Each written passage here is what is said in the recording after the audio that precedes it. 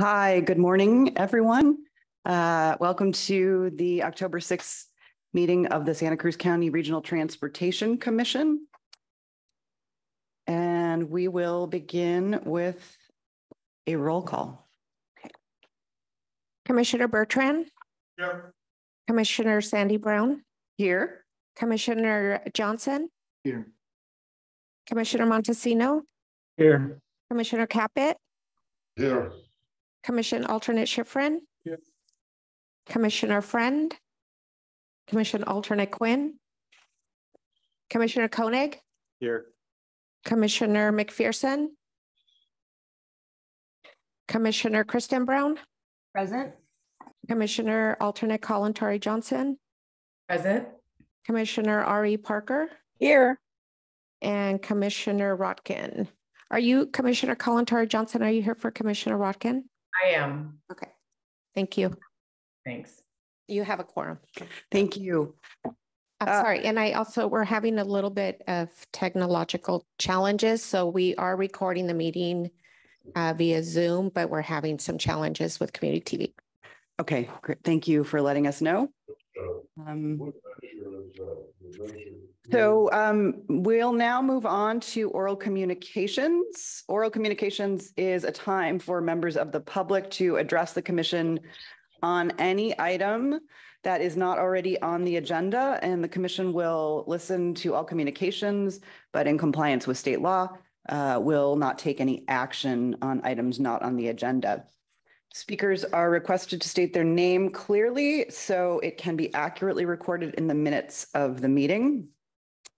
And I don't see any members of the public present in the chambers for oral communications.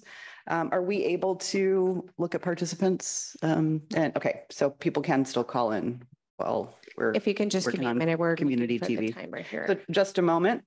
And we will provide 3 minutes for oral communications today. We're getting that set up right now. Okay. So our first callers are Jean Brocklebank and Michael Lewis, or one of you. Okay. It looks like there you go. All right, you're up. Good morning. You can hear me, I assume? Yes. This is Jean Brocklebank. I prepared for 2 minutes, so thank you for the 3. I'm here to ask that the Regional Transportation Commission request the City of Santa Cruz to extend the deadline for comments on the draft environmental impact report for segments 8 and 9.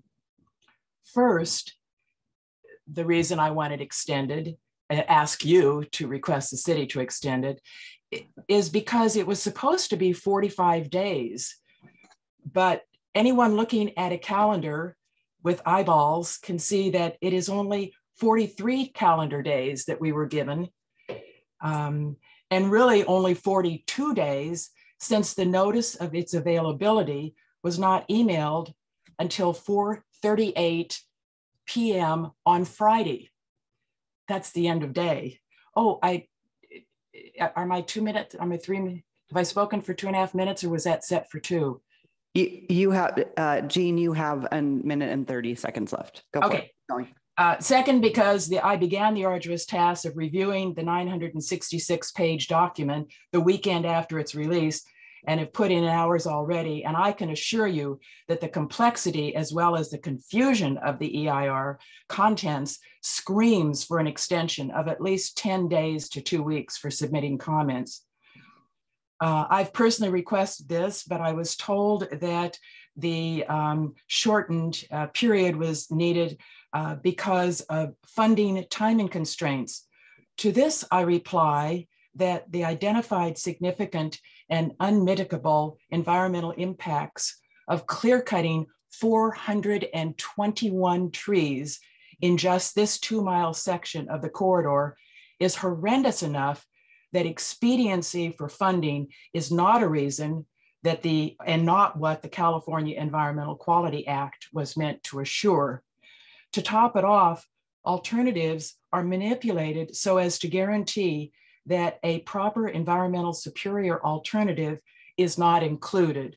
So I don't know if your commission has the ability to do this or not, but if you do have the ability, I'm asking you this morning to request on behalf of the public an extension to the review period for submitting comments. Thank you very much. And Michael is now going to speak. I thought you said 3 minutes. It's set for 2. That unfortunately the timer we have, which we are not able to change, is set for 2. So we are just providing an additional minute. So I'll let you know. Okay, thank you. And now Michael Lewis would like to speak. Okay. We're sharing a computer. Great. Good morning, commissioners. My name is Michael Lewis. I'd like to extend Jean's comments about extending this deadline for public comment to the draft EIR. I realize it's not your draft EIR, it's the city of Santa Cruz, but if we are requesting that you use your influence to ask them to extend this deadline. In addition to the problems with the calendar, that is not being 45 days, really even 45 days is not sufficient for a thorough analysis and making substantive comments on this very complex and long draft EIR. For one thing, the language of the alternatives description and analysis are very confusing. That there are 2 references to the interim trail for 2 different parts of that. One is an alternative, and one is a vague phase 1 of the project, and that's very difficult to work our way through and understand. Secondly, there are several significant and unmitigatable impacts of this project that need to be researched thoroughly and understood. And most of the public are concerned with their own families and their own work. They don't have a lot of time to put into this. It took a lot more than 45 days for professionals working full time to produce this document. And the public doesn't have the depth of knowledge and the time in order to do that. Finally, the cumulative impact section of this document is extremely long and confusing. There are many, many projects listed in there that have nothing at all to do or any relationship to the rail trail, and they tend to obscure the language in the cumulative impact analysis that relates directly to the other parts of the rail trail that would affect this project. So we're asking you please to use your influence on the city of Santa Cruz to extend the deadline for comments for this to at least 60 days. Thank you very much. Thank you, Mr. Lewis. So I'll just make a quick comment here. Because this is not an item on our agenda today, we are not able as a commission to take action. But as your City of Santa Cruz representative to the RTC, I will follow up with our public work staff and get in touch with you to try to learn a little bit more about the timelines. Okay, thank you very much. Our next caller is Brett Garrett. Good morning. I am Brett Garrett, proposing a new transportation solution for the rail corridor and beyond. And I appreciate Yesenia sharing my slides. I call it the Rail Corridor Automated Transit, or RailCat for short. This system will provide quiet, efficient transportation using the existing space, taking full advantage of the rail corridor without derailing the possibility of freight operations. This concept is based on small vehicles that actually exist. A company called Glideways is testing them nearby in Contra Costa County, and they hope to build a system in San Jose. So why not here in Santa Cruz? Next slide, please. I mentioned Glideways specifically because its vehicles are extremely narrow, allowing true bidirectional traffic, including stops, to fit within the existing rail corridor footprint. That is 1 lane in each direction and a 3rd lane for letting passengers on and off. Just to be clear, the railroad tracks would remain in place, available for freight trains to run during the system off hours. The infrastructure could be pavement with railroad tracks, just like Chestnut Street in Santa Cruz. The RailCat system can provide 24-hour service, except when freight trains need to operate. Next slide, please. This is an animation showing how the system can operate in harmony with the existing rail trail. The Railcat vehicles don't need to stop except when picking up or dropping off passengers. You could show up anytime, day or night, and ride nonstop all the way from Santa Cruz to Watsonville. It's designed to create an easy, stress-free commute, even if you have a bicycle or a wheelchair. It is also designed to minimize the impact on cars and trucks on the street. My expectation is that Railcat and trail users would have the right of way, but Railcat is to be managed as a system with tiny vehicles clustered together in groups to ensure plenty of opportunities for road users to safely cross the railroad tracks. I don't know why the animation stopped. It should keep going, but there's one on the website, railcat.org, that keeps going. Conventional rail has some serious limitations, and Railcat solves these problems. The Santa Cruz County rail proposals that I've seen call for just 1 or 2 trains per hour, which simply isn't frequent enough to convince people to give up their private automobiles. Railcat would provide on-demand, bi-directional service any time of day or night, eliminating any worries about the 7 o'clock train, trying to get there on time for the 7 o'clock train. Furthermore, the conventional train could only have a very limited number of stops, because when you add more train stops, it's a compromise, making it take longer for the train to reach the destination. But when you add Railcat stops, you just make the system more convenient and more useful. Railcat can be extended to serve Cabrillo College and our existing transit stations, and even UCSC. All it would take is a 5-foot lane, similar to a bike lane. So please take a look at the website, railcat.org, and I thank you very much for your attention. Thank you, Mr. Garrett. Our next caller is Brian from Trail Now. Oh, wait, sorry. I think everything's moved around a little bit. I think Michael Saint, you're up next. Okay, thank you. Good morning, commissioners. Michael Saint with CFST. I'd like to take you on a trip to the future. It is now New Year's Day 2050. The goals set by the 2015 Paris Accords on Climate Change have been achieved. After 200 years of living with environmental impacts of the Industrial Revolution, the trend to global warming has stabilized. Global level of atmospheric CO2 is now 460 parts per million. It is 67% higher than the pre-industrial level at which agriculture and early civilizations of humankind were able to develop and flourish. If we only achieve the Paris Accords climate change goals of zero emissions, and we continue our present day activities of business as usual, and make transportation policy that increases greenhouse gas emissions instead of reducing it, we will leave our children and their children a planet with the following issues. The great coral reefs will be gone. We will have oceans devoid of once vast fish populations. Most old growth forests and rainforests will disappear. Sea level rise of approximately 2 feet. The Arctic ice pack gone. Humans will have taken over nearly all the land needed for a diverse ecosystems. Will our children survive this scenario? They might not. We just do not know. The path we have chosen in this scenario is a risky one from which there may be no turning back. Do not take your RTC decisions lightly when you vote on transportation projects. Don't just vote a certain way because you're afraid to be chastised by your peers, or vote so your peers will vote with you on your project interests next time. Being pragmatic has its place, but when it comes to preventing a climate catastrophe, as described above, your projects that are put forth and your votes must be environmentally focused and climate driven. We have no time left for business as usual.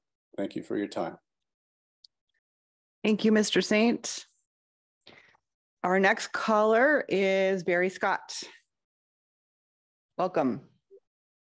Thank you, commissioners. This is Barry Scott in Aptos, and thank you for the 3 minutes.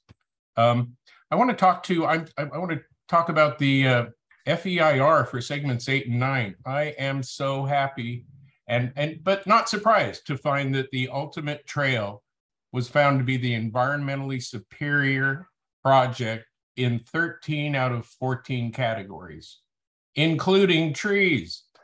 The proposed project is shown to require the removal of 381 trees, while 404 trees are removed under the optional first phase, the alternative 1 and alternative 2.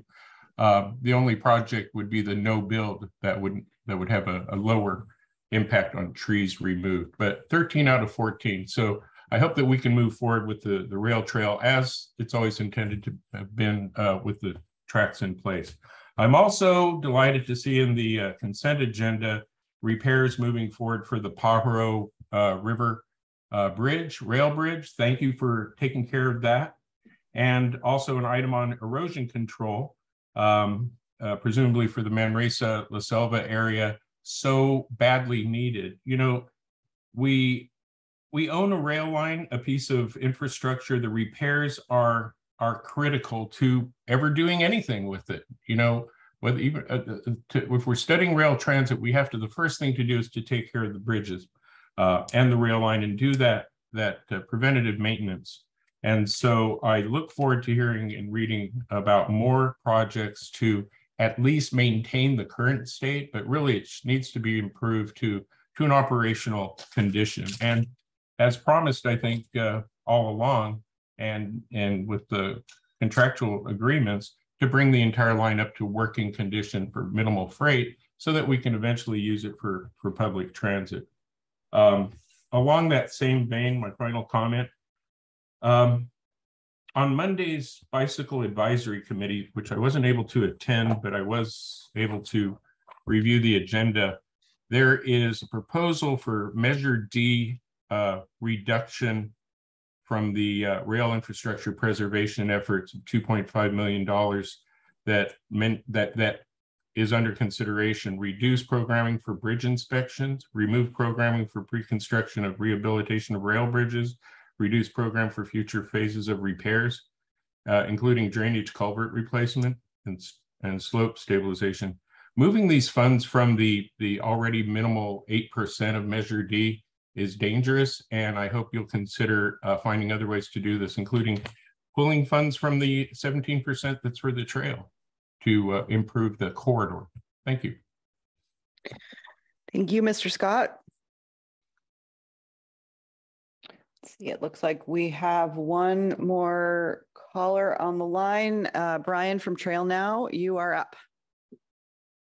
Hi, everybody. Good to see you. Brian here. Hey, I wanted to inform you all, if you don't know, the Amtrak train down in Southern California has been shut down because of coastal erosion.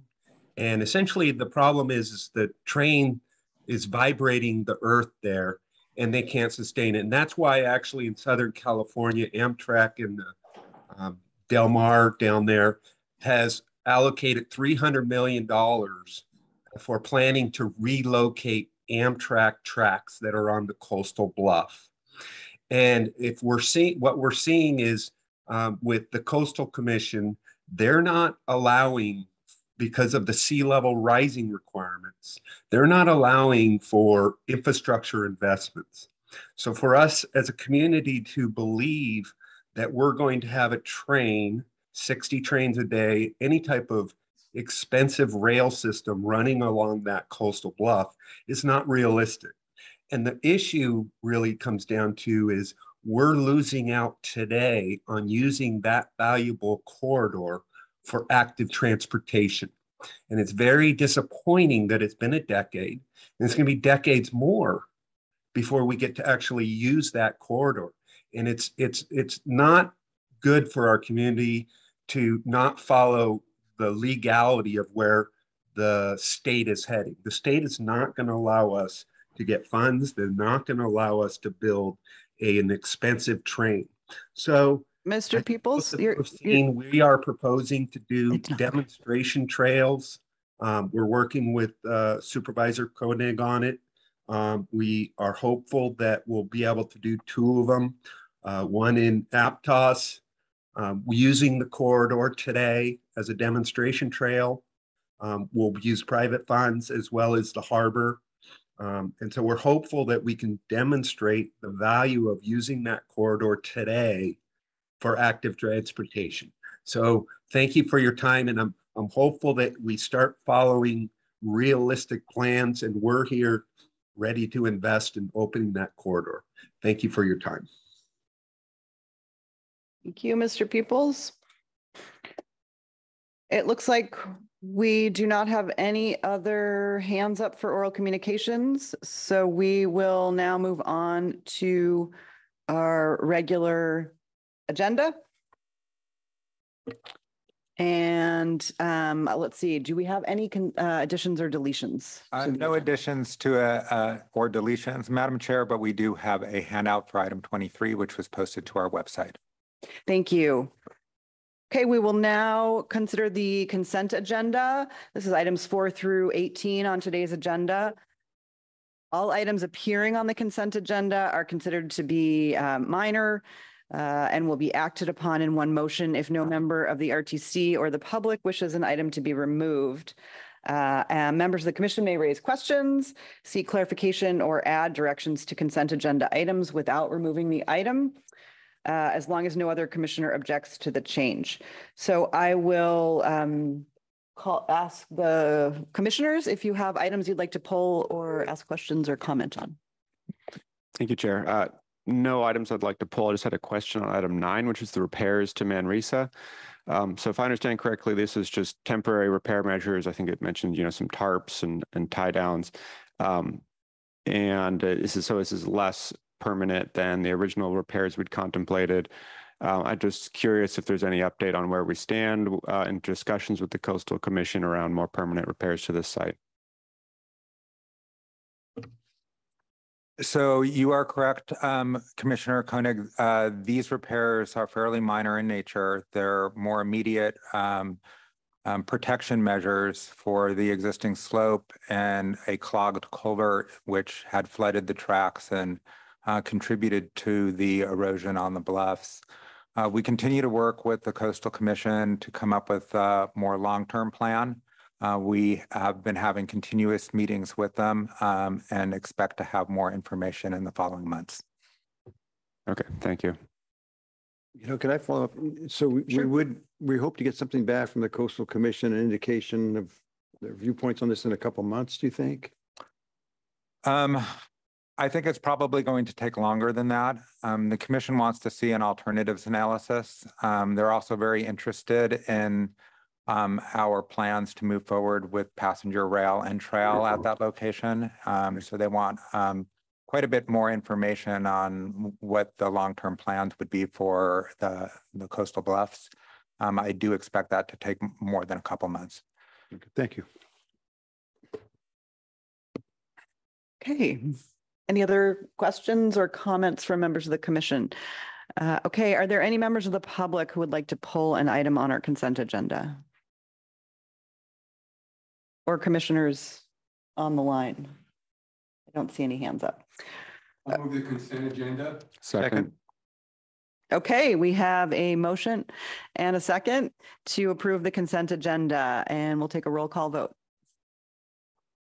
Commissioner Bertrand. Agree. Commissioner Sandy Brown. Aye. Commissioner Johnson. Aye. Commissioner Montesino. Yes. Commissioner Caput. Aye.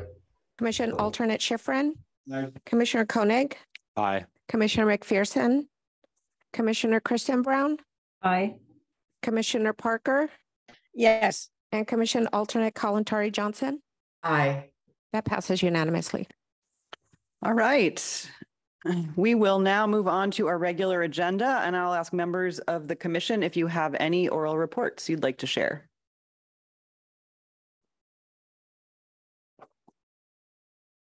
Okay, I do not see any hands up. So we will move right along to the director's report, and I'll turn it over to Mr. Preston, Director Preston. Thank you, Madam Chair. The state's legislative two-year session ended on August 31st. The governor has been spending the last month signing and vetoing bills, many of which could impact local transportation projects and programs. Item number 7 on today's consent agenda provides a summary of some of the legislation that RTC staff has been following. A major theme of the legislation enacted is associated with aggressive climate measures to transition away from oil, deliver clean, reliable, and affordable energy, create prosperous communities, and protect Californians from extreme effects of climate change. The Commission's commitment to sustainable transportation solutions continues to be aligned with the administration's priorities set forth in this last session and expected to continue over the next 2 years. Our program of projects are therefore well positioned to seek state funding in the coming months and years ahead. One piece of legislation that affects all bodies subject to the Brown Act is AB 2449. AB 2449 will go into effect in January 2023 and will expire in January 2026.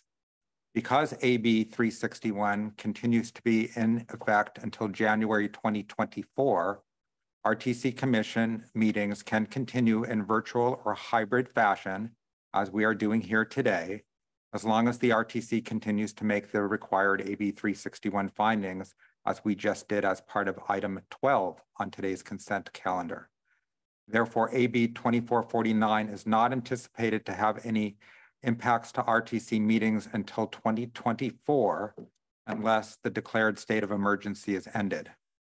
If come 2024 and AB 2449 is the only new Brown Act legislation, be advised that although it does loosen some Brown Act's physical attendance provisions, it comes with restrictions.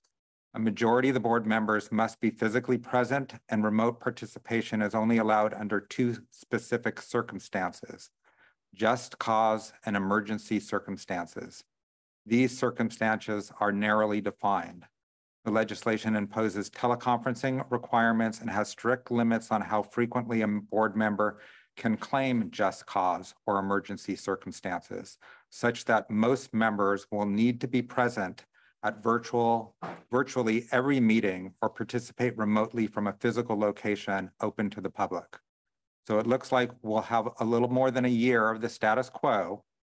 I will keep the commission posted throughout 2023 on any other legislation which modifies physical attendance at meetings so you can plan accordingly. I have an update on upcoming RTC work this fall. Staff will be very busy throughout the fall, starting the 2 planning grants to prepare a climate resiliency plan and an equity plan, while we also consider opportunities for the next round of Caltrans planning grants and the current round of Senate Bill 1 grant opportunities. Staff will also be seeking committee input for Measure D 5-year plan amendments for all regional programs, with staff recommendations expected at our November meeting. So next month's meeting will be a little bit heavier than this month's. Commission input on item 23 on today's agenda and committee input at October committee meetings will be valuable, as well as information obtained from yesterday's interviews to procure a consultant for our rail and trail project. Will also help guide staff's recommendations. Assuming negotiations go well, we expect to also have a recommendation in November for a consultant firm to lead the concept report, preliminary engineering, and environmental work to prepare an EIR for electrical passenger rail and trail project. We are timing this round of Measure D 5-year plan updates with our fall budget amendment, which is also scheduled for next month's meeting. Staff is also overseeing work associated with the city's effort to construct Segment 7, Phase 2 of the rail trail, start construction on Highway 1 from Soquel Drive to 41st Avenue, bid the Highway 1 project from Bayport to State Park. We will also be managing the 2 rail line preservation contracts on the Santa Cruz branch rail line that you just voted on the consent calendar, as well as ongoing planning and project delivery activities such as the EIRs for the trail projects. Finally, I wanted to inform the commission that the RTC turned 50 years old this year. We are planning an open house celebration, likely at RTC's new office sometime this November. This will be an informal opportunity to meet with staff and commissioners discuss accomplishments and goals of the agency moving forward. Staff will have more information on the event as we further develop details. Fellow commissioners, that concludes my director's report, and I hand it back to you, Madam Chair. Thank you, Director Preston. Are there any questions for the director? Okay, I will take it out to the public for comments. I see one hand and I'll call on Mark Masidi-Miller. Welcome. Welcome. Thank you, Chair. I missed the opportunity to comment on the consent agenda, so I'll just make this brief.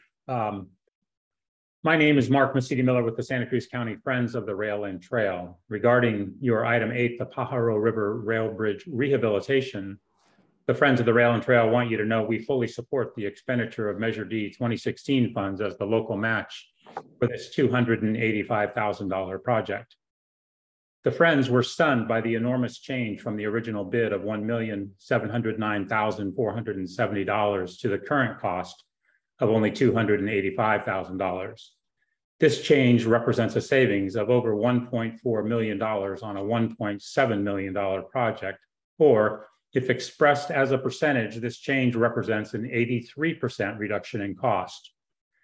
The Friends understand this incredible cost savings was achieved by working closely with and taking full advantage of the many decades of practical experience local rail operators, Roaring Camp, offered on this project. The Friends want to encourage the RTC to continue collaborating with Roaring Camp.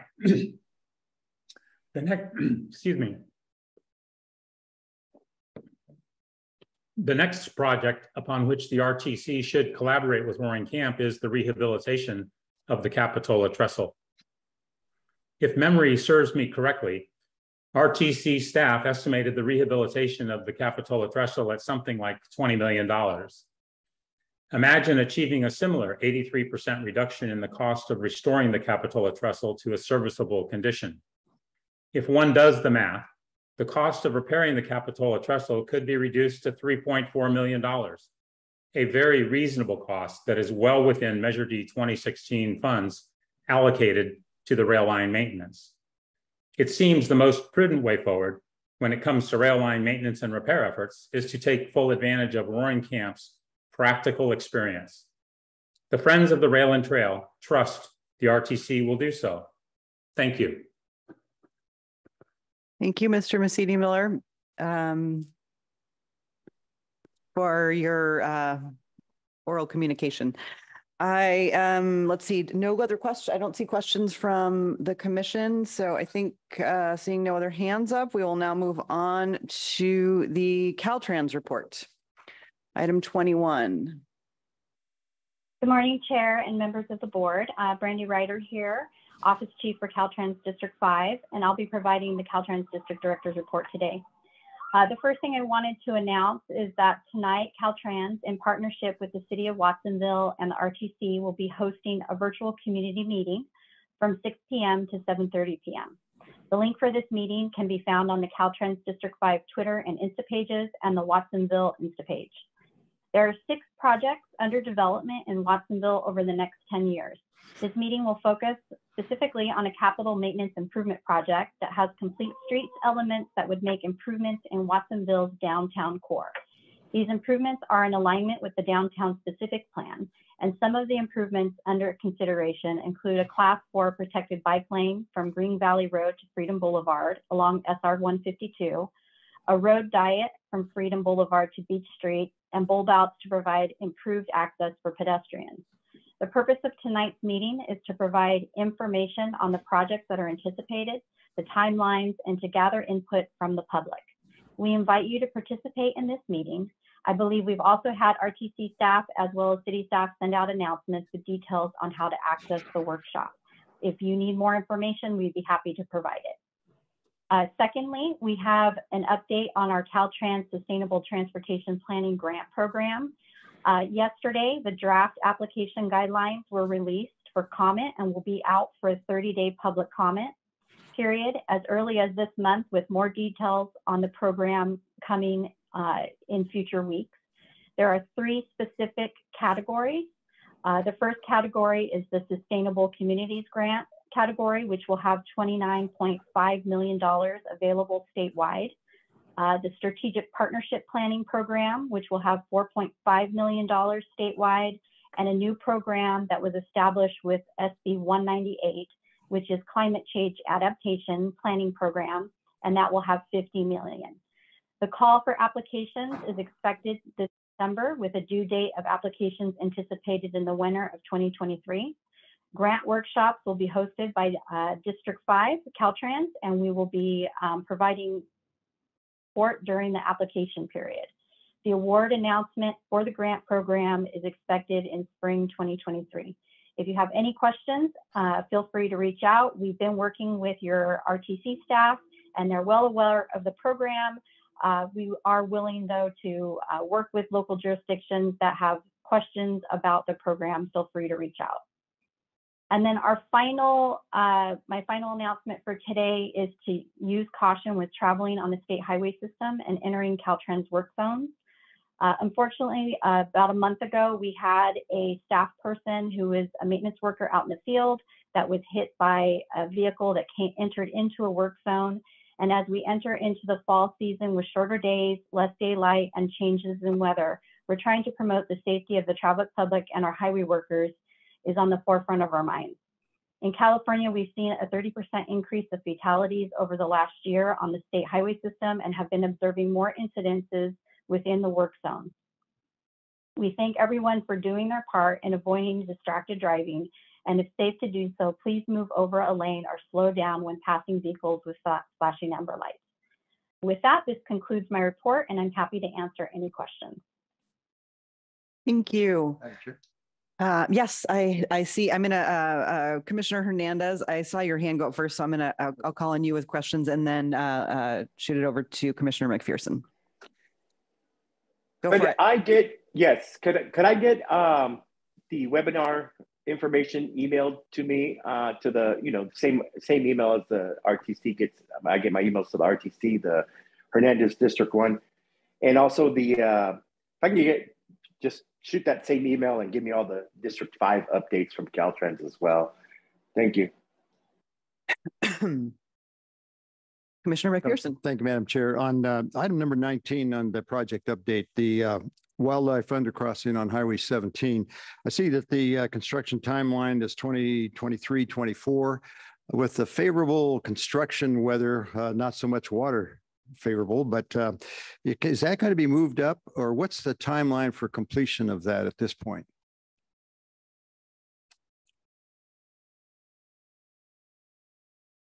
It's item number 19. No, you might not have it. I don't know if there's any change in timeline from 23-24. Yeah, I'm not sure. Let me follow up on that. I don't believe that there's been a change in the timeline. Obviously weather can have a change, but let me follow up on that. And that's for the wildlife crossing project on Highway 17 specifically. Yes. Yeah, thank you. Okay. Okay. Are there any members of the public who have a comment or questions? I do not see any hands up. We'll give it a moment. I see a hand up. Okay, so I'll now call on Michael Saint. Thank you, Chair Brown. Yeah, just caught that one comment. I wanted to respond that Caltrans representative mentioned something about a 30% increase in, was it traffic fatalities or traffic issues, and also work zone incidents have also increased. I hope everybody heard that, because basically, how do we resolve that issue? I mean, as we continue to widen highways and focus on cars, this is going to be a continuing issue. And I hope you all take heed in that and try to take our funding, and may I suggest we increase and redirect funding from the automobile to mass transit. And I think that type of report will be something in the past. Just a comment, and I hope you've listened to it and vote more for mass transit, not improving cars and helping them get around. Thank you. Thank you. So as the chair, I will say, since a member of the public brought it up and I made a big note here about that, thank you for your report, Ms. Ryder, and the figure of the increased, I believe it's collisions in work zones was striking. So I think it is worth us all reflecting upon that and thinking about ways to, continue to build policy and infrastructure program that address the challenges of cars on ever wider highways. So, and roads as well. So we are certainly aware of it. And, I think that our community and agencies have been working on a lot of kind of strategies around this, around Vision Zero and et cetera. And I just want to highlight it and remind us all to take note. Okay, I think that's all on item 21, Caltrans report. And I'm going to now move us on to item 22. This is the Central Coast Zero Emission Vehicle Strategy update. And I want to welcome Amanda Marino, Maya Kulkarni from Santa Barbara County Association of Governments, and Jim Dankowicz and Mike Hewson. I'm not, if you're all here, I see you. I see some of you on my screen. Hopefully you're all here to give us an update. And so Jim and Mike from DKS. Take it away. Yeah, thank you so much. Good morning. My name is Amanda Marino, and I'm a transportation planner for the RTC. And the Central Coast Metropolitan Planning Agencies are developing a Central Coast Zero Emission Vehicle Strategy to identify electric vehicle charging infrastructure needs in Central Coast counties, including Santa Cruz, Monterey, San Benito, San Luis Obispo, Santa Barbara, and Ventura. So this is funded through a Caltrans transportation planning grant. And this effort is led by the Santa Barbara County Association of Governments in partnership with San Luis Obispo Council of Governments and the Association of Monterey Bay Area Governments. So staff recommends that the Regional Transportation Commission receive a presentation from SBCAG staff and DKS Associates consulting firm and provide input on the Central Coast Zero Emission Vehicle Strategy. So Mike from DKS Associates, you may go ahead when you're ready. And I think we have a presentation that we sent to Yesenia to put up whenever she's ready, or I can also share my screen. Amanda, you can go ahead and share your screen, and then you can manage the presentation if you have it up. Okay, just a second.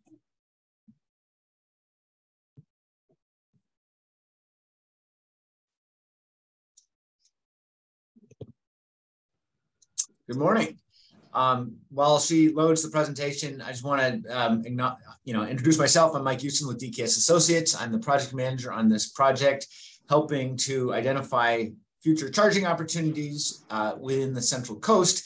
This is a very exciting project, and we are probably, halfway through the project or so in the analysis, and I'll talk a little bit about that in a second. Obviously, there's huge concern in this community about the environment, and so the purpose of this plan largely is to decarbonize transportation by finding zero emission vehicle strategies and also siting. So why don't we go to the next slide? Okay, so this is the agenda. We're going to talk a little bit about sort of who and why and how it's being funded, what we're trying to achieve, and then how we're going to implement this. So let's go to the next slide.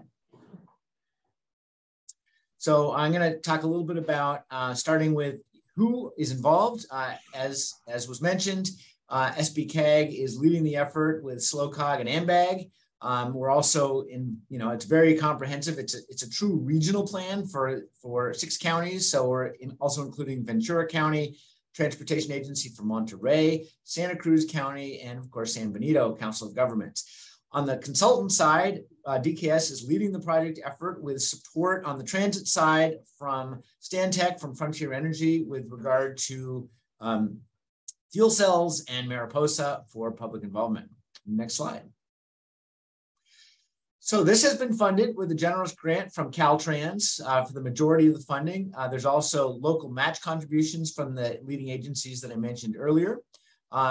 This is part of, you're fortunate in California. I'm based here in Seattle, Washington, where we don't have this kind of grant support. So you're very fortunate to have these kinds of opportunities. Next slide. So why are we doing this? Well, there are 6 main objectives to this project. The first is to assess the existing zero-emission vehicle infrastructure with a focus on the unincorporated rural areas between the cities that experience significant interregional travel. So the presumption that I believe led Caltrans to fund this project was that there's already a lot of effort in the incorporated areas within the study area to identify opportunities for zero-emission vehicle charging and fueling, but not so much in the spaces between the incorporated areas. And as I'll show you in a few slides, that's definitely the case in terms of the actual infrastructure that's on the ground. So again, focus is on rural areas and on interregional travel. We also want to identify what the key challenges are. Where are the gaps? What are the barriers to interregional travel for motorists? You've probably, many of you, I assume, drive electric vehicles. You suffer from range anxiety. There's not enough chargers. How can we address that?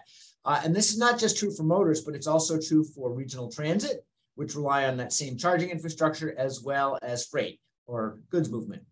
The third objective is to identify where the equity issues currently exist for charging. So charging is not, right now, all the chargers that have been deployed, or most of the chargers are there thanks to the private sector, and those are done for business reasons, not necessarily to address social equity.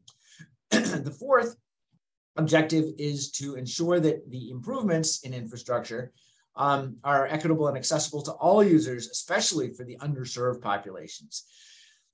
And then to recommend that these improvements and related investments, policies, and implementation strategies to promote zero-emission vehicle infrastructure adoption. And last but not least, to better position these agencies for state and now federal funding for electromobility infrastructure. And between the time the project began and now, significant amounts of funding have become available, and I'll talk about that in a second. Next slide.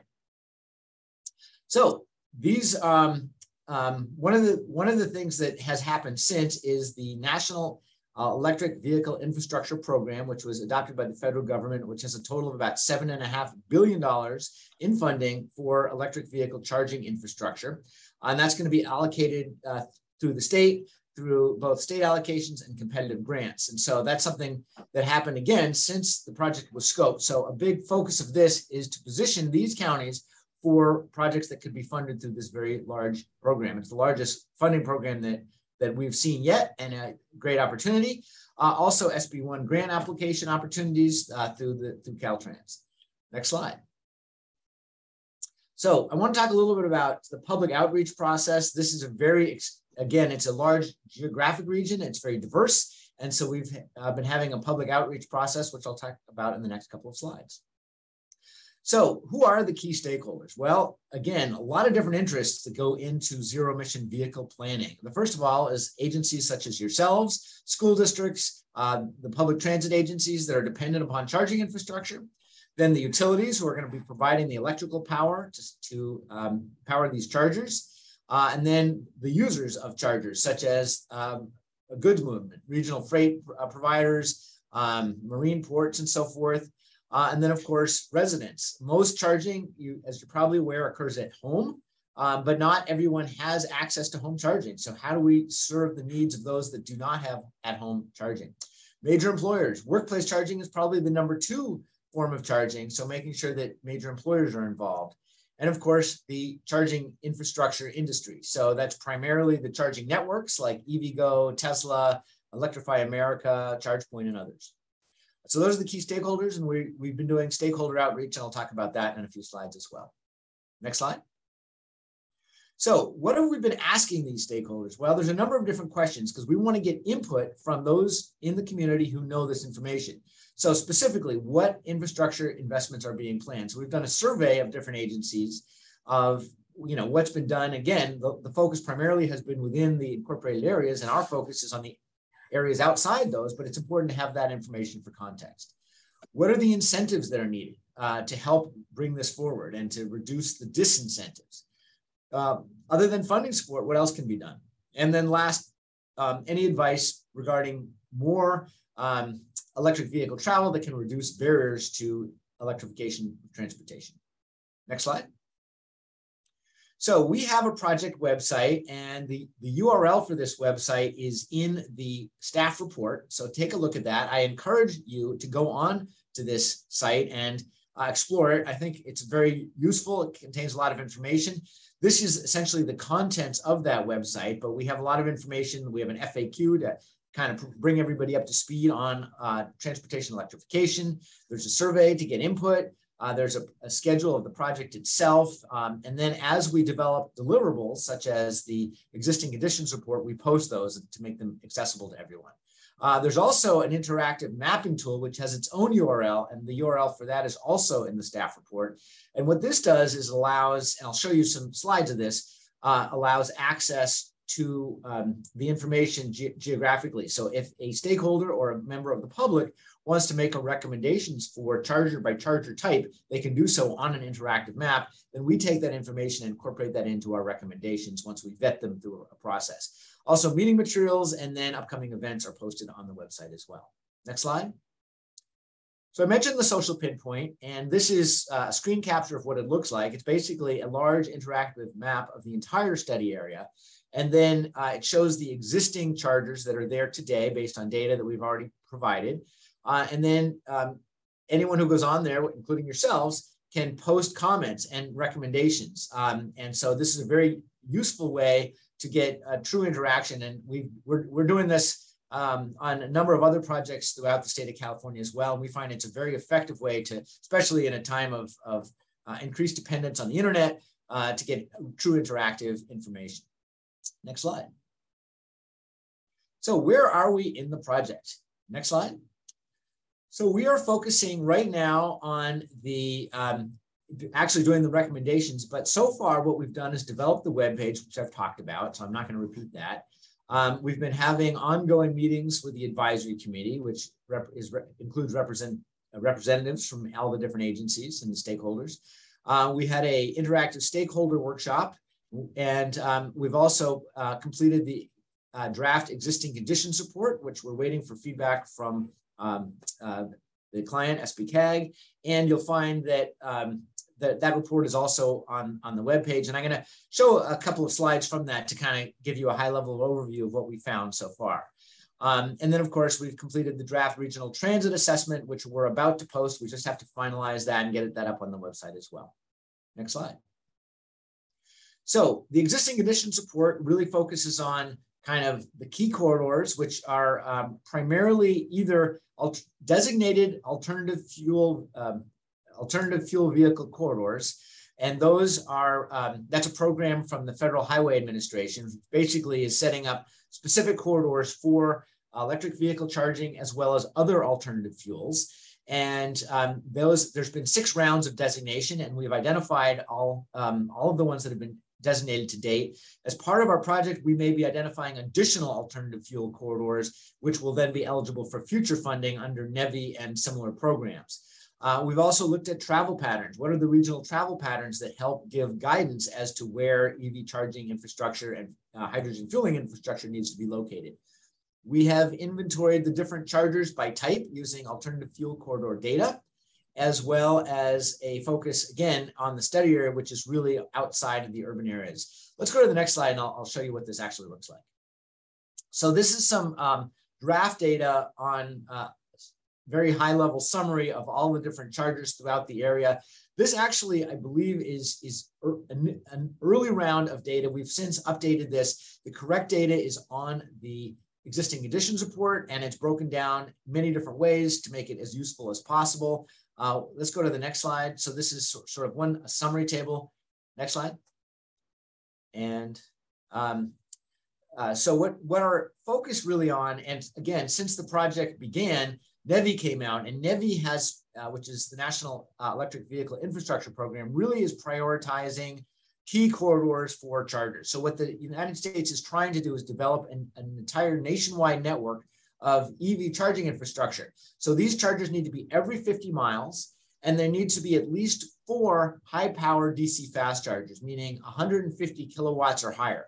Most DC fast chargers that are out there today are about 50 kilowatts. So this is 3 times faster than existing chargers, or many existing chargers. So what it'll do is it'll allow an EV driver to obtain a full, or at least an 80% state of charge in about a half an hour from an empty, or from a 20% battery. So that means that it essentially is trying to replicate current fueling that we use with gasoline. It takes a little bit more time, but basically it allows people to make long distance trips by electric vehicle. So to do that, they need to be close to the freeway, typically within a mile of a freeway interchange. And these chargers need to be up 97% of the time, which is much higher rate of uptime than current chargers are today. So this is really bringing the United States into the 21st century. So we can catch up to perhaps Europe, maybe even China, with regard to transportation electrification. Again, the focus of this program and this project is on publicly available chargers, not focusing so much on workplace residential, but really on chargers that are available to the general public and to the other types of users. Next slide. So this is a map from the existing conditions report showing the existing conditions. The green dots on the map show level 2 chargers. Level 2 chargers are typically, for public chargers, that is, are for opportunity charging. So again, you're going to spend anywhere from an hour to 4 hours charging your vehicle. So these are for relatively long dwell times that make a lot of sense for places where people are going to spend more time. But for interregional travel, really the focus is on DC fast chargers, and we've identified 2 different types of DC fast chargers: those that are available to all vehicles, as well as just the Tesla superchargers. Now, Tesla builds chargers strictly for Teslas, although now there's an adapter so that other vehicles will be able to use them. But really, Tesla's built its own charging network. Since Tesla got ahead of the other charging networks, there's a lot more of them in most geographies than other types of chargers. So for the purpose of this report, we've identified them separately. We'll go to the next slide. So this shows the study area. So again, the focus is on unincorporated areas. The incorporated areas are shown in yellow, but the unincorporated areas within a mile buffer of freeway interchanges are illustrated in blue. So these blue locations are the focus of our current efforts to identify future charging sites. And I'm going to go through several different counties just to show you the example. Again, if you'd like to explore this in more detail, please go to the website and you can download a copy of the existing conditions report where all of these maps were pulled from. Next slide. So this is Monterey County, as you can see, and this is true of all of these geographies. Most chargers are located in urban areas. That's because that's where folks are located, that's where services are, and we want to make sure that the unincorporated areas also get addressed, because we want to make sure that range anxiety doesn't prevent people from adopting electric vehicles, especially in a large geography such as the Central Coast. Next slide. And again, this is showing in the area of Monterey County, the key corridors where those buffers are located. And the focus again is on designated alternative fuel corridors. Most of these counties don't have that many major corridors, and so those are the ones that we're focusing on. Next slide. So now I'm going to talk a little about where we're going from here. Next slide. So we have currently are developing our evaluation of opportunities, that is focusing on where to site future charging infrastructure. And this is where you as stakeholders of this project can contribute. Social pinpoint is the way to do that. So go on, take a look at where your other members of the community have identified charging locations and make similar recommendations or comment on other recommendations. It's very much of an interactive tool. We're looking at different service ranges by different vehicle types. Again, we're not just looking at light duty vehicles, but also medium, heavy duty, and regional transit. We want to make sure there's sufficient redundancy and coverage so that there's no long queues as have occurred in recent history at Tesla stations in the area. And we want to make sure that we're looking at the appropriate considerations, such as the dwell times of drivers, such as amenities near those charging locations. We're also holding focus groups for the different key stakeholders and public workshops. And then by the end of the year or early next year, we plan to draft the draft and final Central Coast zero emission vehicle plan. And that will also be posted on the website. Next slide. So that's it for where we're at today. Hopefully this answered some of your questions, but probably generated others. And if you do have questions, I'm happy to stay and answer them. Great. Thank you so much for the presentation. Really interesting. I'll turn to commissioners now on questions and comments. Okay, Commissioner McPherson, we'll start with you. Yeah, thank you for that report. And I'm pleased to see that one of the stakeholders is Central Coast Community Energy. The one concern I have with implementation, and I understand that this is all not going to be done overnight, but are you going to measure the stress on the grid, the electrical grid in the process? Like if 10% of Californians have electric vehicles and if they have 20% or so forth, because we saw, in that last heat wave that we had, people stay home, don't charge your cars, et cetera. Is there going to be an element of the measurement of what we have to do to improve the grid, or so people can live life as usual as they're charging their cars, so to speak? I just am curious to see if that's going to be an element of the study. That is an excellent question and very appropriate one. The answer is it's not technically part of the scope of work. The reason for that is, obviously we can't charge vehicles without appropriate amount of electrical capacity, not just at the grid level, but at the individual charging site. That really is up to PG&E and to Central Coast Community Energy and any of the electrical distribution networks that are providing that.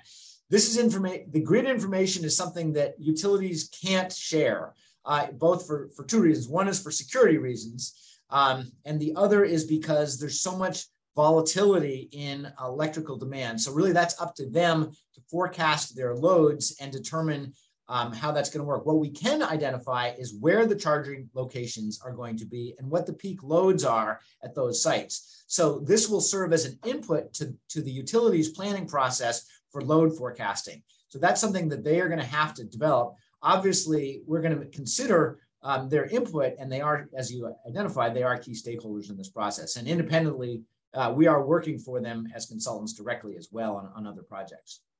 Thank you. Commissioner Koenig. Thank you, Chair.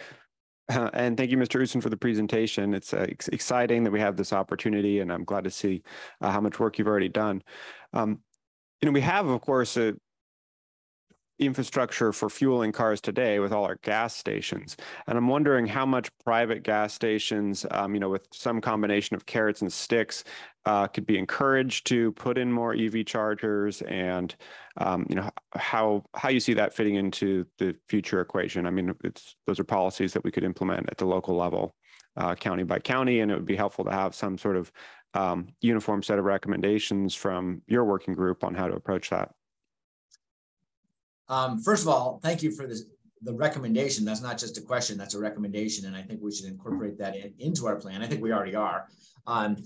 Yes, we are not going to transition from gasoline and diesel overnight to electric. It's going to take time. And so first of all, the petroleum industry is very much aware of this transition.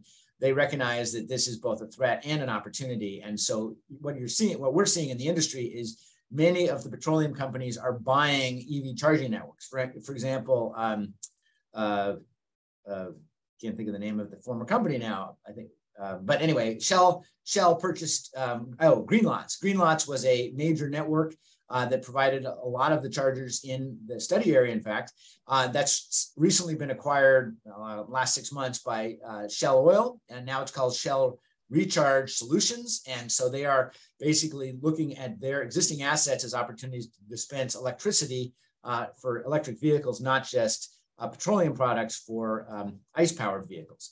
I think we're going to start to see more of that. They recognize that their industry is in transition. So, but I think your question and suggestion is, what can we do in addition to provide further incentives and potentially regulations? So I think those are great input that we will address in the plan. Thank you.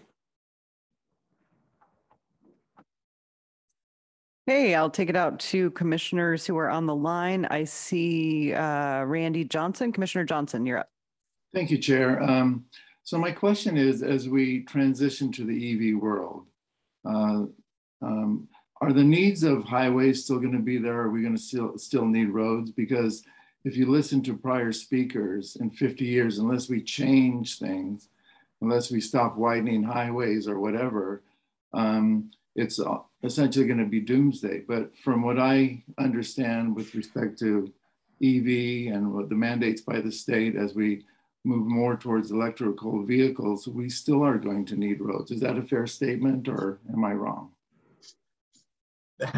That's a great question. So one of the transitions that my company and many others like it are focusing on right now is the transition overall to shared, autonomous, connected, and electric vehicles. And vehicles themselves are changing. We're starting to see electric aircraft as well, electric vessels. So one of the things we're seeing overall is transition to electric transportation, period. And electric, by the way, includes fuel cells. So the focus of this project is largely looking at electric vehicle charging infrastructure, but we're really seeing all types of transportation electrify with both batteries as well as fuel cells.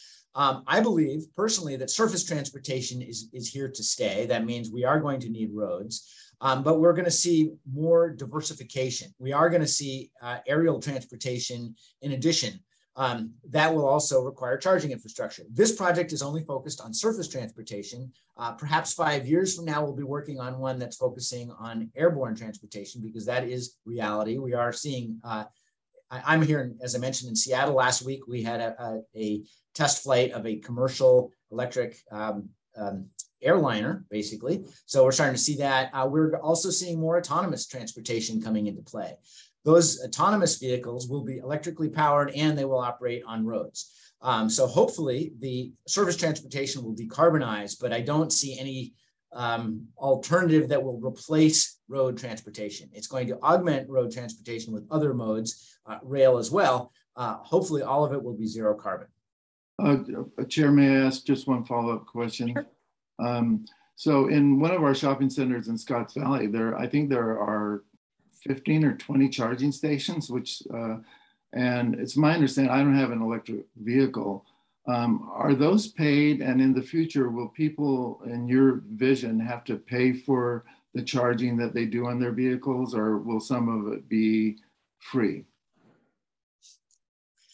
So chargers don't pay for themselves in general. And one of the challenges that we are addressing is that reality. Right now, most charging, for example, the biggest charging networks in the country are Electrify America and Tesla. Electrify America is funded by Volkswagen through the Dieselgate settlement.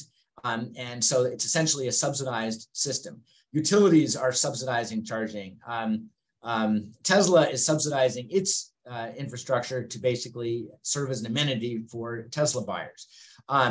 Supermarkets, many of them have installed, and other retailers have installed chargers because it draws customers. And the cost of electricity is relatively small. Level 2 chargers are not particularly expensive, so there's a real incentive. In California, uniquely, many chargers are still free, which frankly, as a Washingtonian, surprised me, because here you don't see a lot of free chargers. I believe in the future, as more and more vehicles become electrified, the economics will change and we'll see more charging for charging. But I do suspect that retailers who are very competitive and now also have to compete against online retail will continue to provide amenities, including things like charging and various other incentives. Well, thank you for being so well informed. Appreciate it. Well, it's my best guess. Okay, our next up is Commissioner Hernandez. Yeah, my question is equity considerations going to be part of the formula for site selection for ZEV charging in this project? I'm sorry, did you ask if the what this equity issues? Yeah, if equity issues are going to be part of the consideration for the formula for site selection of ZEV chargers, EV chargers. Absolutely. Thank you for bringing that up. And if you look at the existing condition support, there's a whole section on that. So one of the, and that's actually, it was part of our scope going into the project. And then, as I mentioned, NEVI came along during the development of the existing condition support. And so we are using Federal Justice 40 as well as Cal EnviroScreen as part of our selection criteria. So we want to make sure, again, a key goal of the project is to address the needs of economically and socially disadvantaged populations who have so far really been left out of the transportation electrification revolution. Most of us think of EVs as luxury vehicles that are very expensive, and they are. But going forward, as they become more common and more electric vehicles enter the used vehicle market, the price is expected to drop. And I'm guessing within the next 5 years, we're going to see price parity between electric vehicles and ICE vehicles. In fact, we already have seen that with the Ford F-150 pickup truck, and at least until Ford raises its prices. So a year ago, you could order an F-150 electric for the same price as the gas equivalent. Then suddenly demand spiked, and Ford said, we can make a little bit more on this. So they raised the prices. But it's only a matter of time before these become very much normal. We need to make sure that everybody has access to charging, regardless of economic opportunity. Thank you. And, so it's basically looking at census tracts then, certain census tracts, is that? To be honest, I'm not sure how the data is aggregated. We're using both the state and the federal data sources, and I'm not personally involved with doing the GIS analysis. I do believe it's at the census tract, but it might be at the TAZ. I'm not exactly sure how the data is aggregated. As lucky customers that got that Ford Lightning, because they sold for 46 and people are reselling them for 120,000 on auction sites.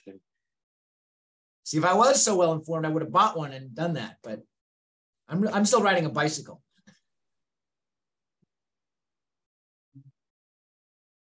Demonstrating demand. Yes. Okay. Any other questions from commissioners?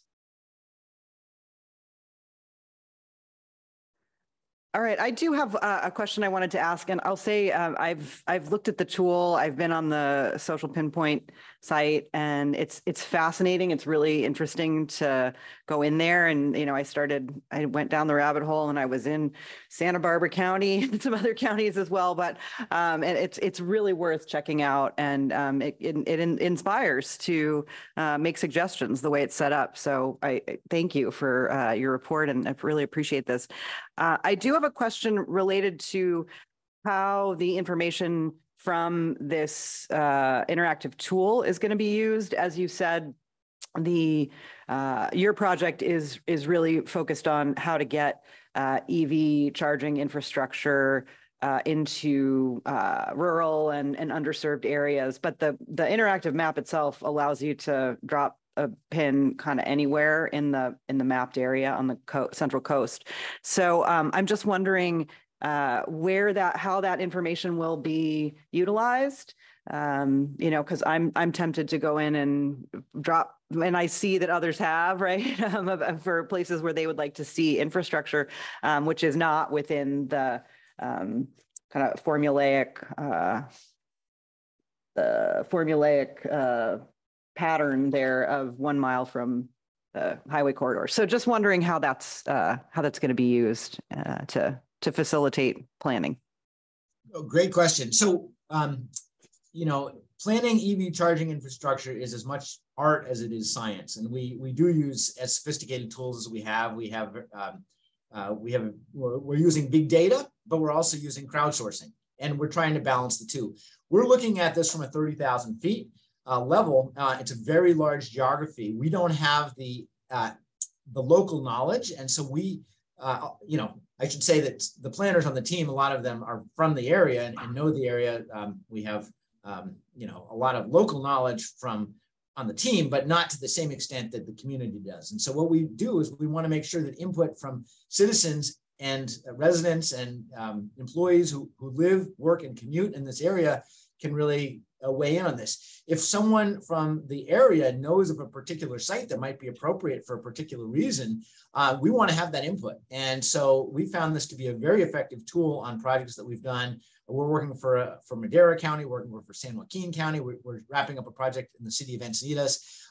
And so local knowledge is really useful to us. And so that's how we use that information. So what we want to do is then, if we're kind of comparing different areas and trying to select a site, the first place we're going to look is Social Pinpoint to see if anybody from the community has made a suggestion that we can then apply in our recommendations. Thank you. Okay, I will now check and see if there are any members of the public who would like to comment. Actually, I see Director Preston, you have your hand up. I wanted to. Yeah, I just wanted to expand a little bit on the question that you answered. It's really important to do these planning grants. There's been a lot of investment in infrastructure funding for electric vehicles. It was mentioned in our consultant's report that there's this program called NEVI, or the National Electric Vehicle Infrastructure Act, and Caltrans just submitted a plan on that. And when we do these planning grants, we meet a lot of the requirements that the federal government is going to be looking for. The funding is going to be cycled through the state. And having this information already completed will make sure that the central region will be eligible for funding and that a lot of these locations will be looked at. And a lot of the themes that were brought forward by our consultant, such as equity and outreach, they want to see that we did that. They don't want to see that it's just blindly being implemented. So it's a very important step in making sure that the central region is not left out of the electric infrastructure funding that is going to be made available. It is being led more by our MPOs, so that's why AMBAG contributed funding, whereas RTC did not. But we are participating because we have more local knowledge and we have the opportunity to get the word out and make sure that there's participation by the Santa Cruz community. Thank you. All right, we will now take it out to the public. Our first caller is Michael Saint. Welcome back. Thank you, Chair Brown. Mike, just an excellent presentation. I really appreciate all the knowledge that you're giving us today. I've been working, this is my 7th year, starting with Ecology Action as an EV ambassador, and it's a subject that's near and dear to my heart. And EV infrastructure has always been an issue, as well as range anxiety. But try to please remember that all of you, 90% of the charging that people do with electric vehicles is done at home. We have our own fueling station. It can either be sitting on the roof as solar, or that you're using the incoming electricity from PG&E and 3C Energy. After that, of course, you have public charging long distance. The range of these cars are getting better. I have a Tesla Model 3. My wife and I just took a trip of 3,400 miles with our Tesla, and we had no issues with charging. We had a weak spot up at Glacier National Park, where the nearest supercharger was 140 miles away. But we called ahead of time and reserved a level 2 charger for a 5-hour period, and that gave us enough electricity to explore the park. So for me, I have no range anxiety, and I'm working on about a car that has 300 miles range, but I only use about 220 to 230 of it most of the time. And that's where these cars are nowadays. So a lot of that's being resolved, but we do need better infrastructure. 2 of the areas I would really suggest on focusing: multi-unit dwellings. That is the question I get all the time at my EV events. I live in an apartment, I live in a condo. How do I charge my car? So that needs serious consideration. Also, which is very important, is charging at work. And that will help with the grid issue. if you put solar in or some type of renewable energy, you can be using the excess solar energy during the day and not even get it on the grid. You'd be charging your cars at work. Those are my two suggestions. I will go through that link and pinpoint some spots, but I would really suggest you follow Tesla Super Network, where they've gone and what they've done. I mean, you can drive across the United States, Canada, and never have any anxiety about it. So trying to do something separate from what Elon's trying to do, maybe just reinventing the wheel. I mean, I know he's a little odd, but I think he's done a great job, and we wouldn't be where we are right now if he hadn't started this sustainable transportation. So good luck, and I'm totally supportive of what you're doing. It was a great presentation. And I'm going to leave the meeting now. I got some other things to do, but I'm wishing everybody a very pleasant Columbus Day weekend, and thanks for all your work. I appreciate it. Have a wonderful day. Thank you, Mr. Saint. Do we have other members? Yes, thank you. I see on my screen here, we have another hand raised, and that would be Jacob Wysocki. You're up. Welcome. Am I coming through? Yes. Okay. Hi, this is Jacob Wysocki, and so my background is in electronics engineering, and I did study physics to do that. I have a doctorate. And one of the most important lessons I learned is no free lunch. I learned this very early on. Commissioner McPherson asked about life as usual and how we can make a transition. Obviously, we need to get away from gas-powered vehicles because of the climate. And he brought up infrastructure. Michael Saint brought up infrastructure, and the infrastructure requirements are substantial. There's another concern. So I read a paper prepared last year from the Geological Survey of Finland by Simon Michaud. And he did an estimate, this is sort of back of the envelope, of the amount of materials, raw materials, nickel, copper, lithium, that are required to do a transition to 100% renewable. And he came to the unfortunate conclusion that there are not enough materials in the world to do a transition to everybody using electric vehicles at the same rate that we're using cars today. And then this is the issue. So, you know, we have the question of equity. And unfortunately, you know, I don't know what's going to happen in the future. Maybe we'll have some amazing breakthroughs. But what it looks like the future is going to be is that the fabulously wealthy will have access to cars, and not everybody else will. And I think the bottom line is, while electric vehicles are great,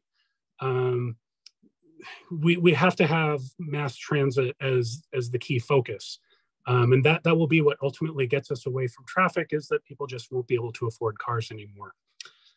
So life as usual is not going to be sustainable. I wish it were otherwise.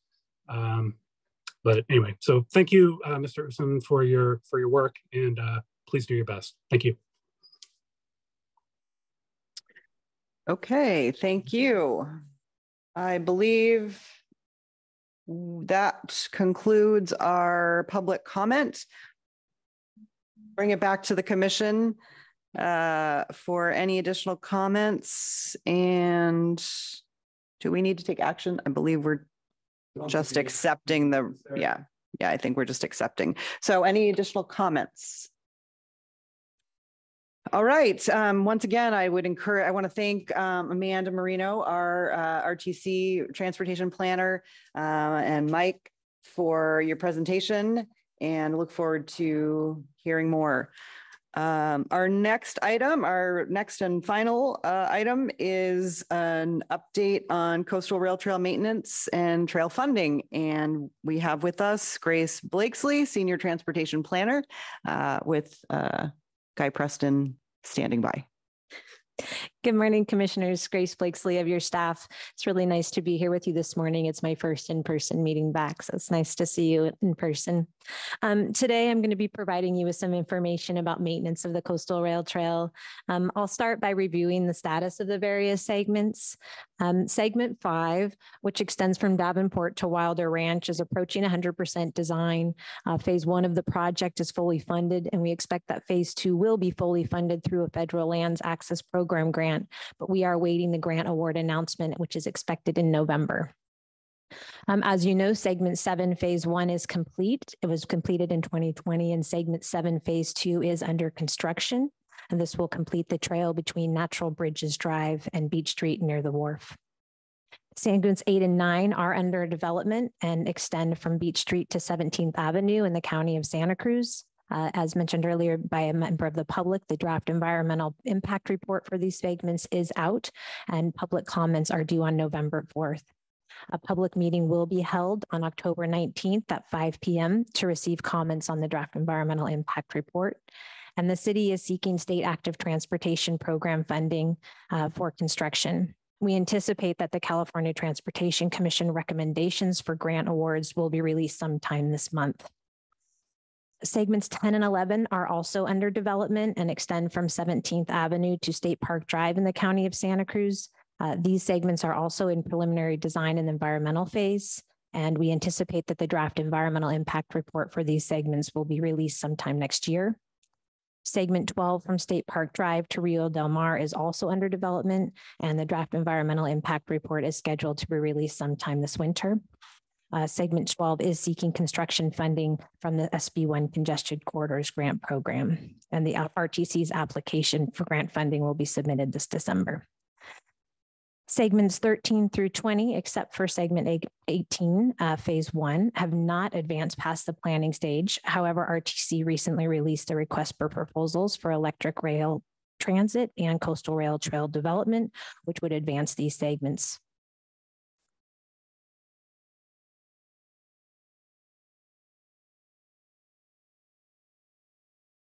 Can you advance it? I don't know. We tested it earlier, but.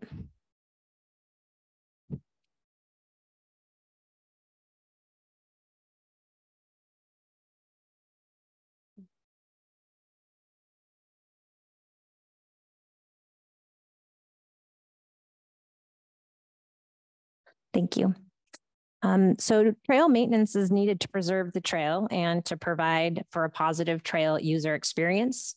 At the May 2022 RTC meeting, the RTC requested additional information about trail maintenance and funding. Currently, RTC has 2 signed maintenance agreements with local jurisdictions for segments 7 and 18. These segments are the ones that are completed or under construction. To help offset the trail maintenance costs for these segments, RTC started programming Measure D active transportation program funds for trail maintenance as part of the Measure D 5-year program updates, and agreed to split the cost of maintenance with cities 50-50 up to the programmed amount. Staff endeavors to have these maintenance agreements in place prior to construction, and RTC has currently programmed over $1 million for trail maintenance in the current Measure D 5-year plan, which includes maintenance for segments 7, 18, as well as segment 5. Next slide, please.